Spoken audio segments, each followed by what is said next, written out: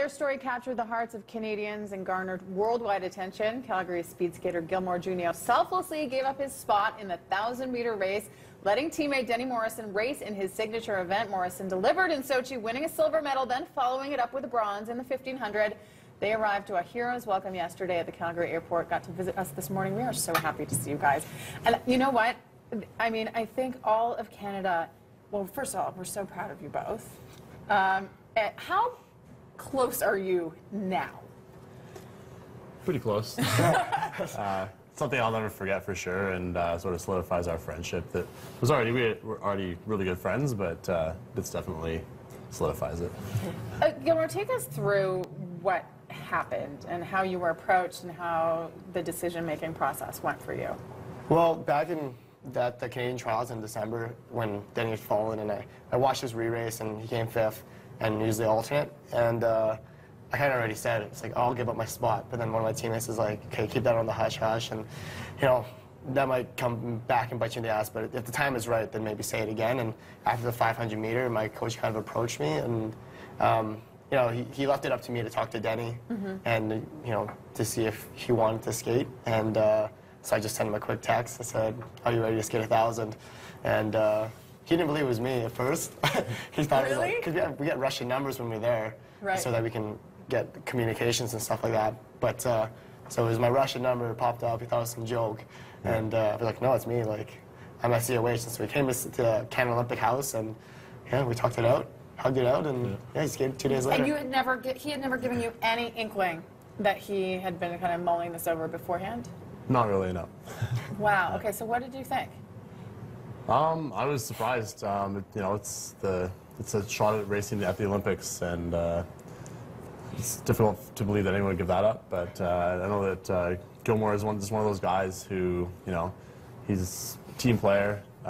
He's a humble dude, and he's out there to do what's best for the entire team. And I'm happy that he came to that conclusion.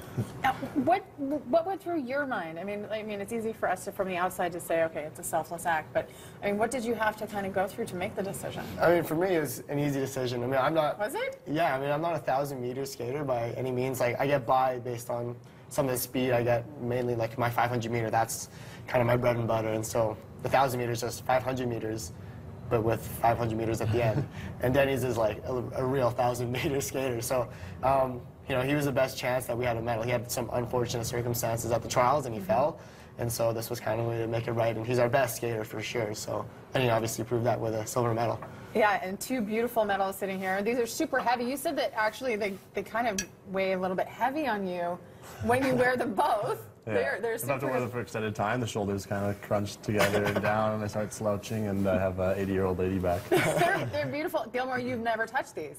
No, you I won't touch them. Yeah, I won't touch. I mean, I'm a hockey player, and touching Stanley Cup is kind of forbidden until you actually win it. And so that's the kind of way I'm approaching. Whoa, easy. Easy. These are fine. It's the table that's in danger, I think, here. Now, did you have a sense afterwards, because of course social media, you guys both on Twitter, but did you really have a sense of how Canada had reacted when this all went down? I never really got that full sense until we got to the airport, and the amount of attention, the number of cameras that were there and everything, it blew me away. And your family was there when you arrived yesterday. What did they say to you? Well, initially they were just going to wait in cell phone waiting area. Then I was going to text them. I was going to grab my bag and walk out. But yeah, they were pretty overwhelmed with how much support was there for our whole team and the whole Olympic team. And you know, my mom might have shed a couple tears for sure. But yeah, definitely, it was pretty amazing coming home and walking through those doors and listening to all the cheers and stuff. Have you guys received any funny requests? I mean, obviously, all media's all over you. We all want to talk to you. Have you received anything? Like, now your names are you know, they're intertwined. It's Denny and Gilmore. We said it could be a sitcom. Have you guys, does somebody want to do a reality show with you or anything? That would be epic, yeah. There was that one that asked, you know, since Tess and Scott had their own reality show, there should be a Denny and Gil, but I don't know what we replied to that one. Yeah, I'm not sure. We don't spend as much time together as Tessa and Scott. So. No, maybe not. So what's next for you guys? You don't have any time to just rest. Your season continues.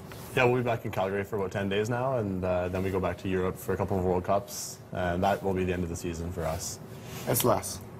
We leave on Tuesday next week. Right. So like, okay, 6 days.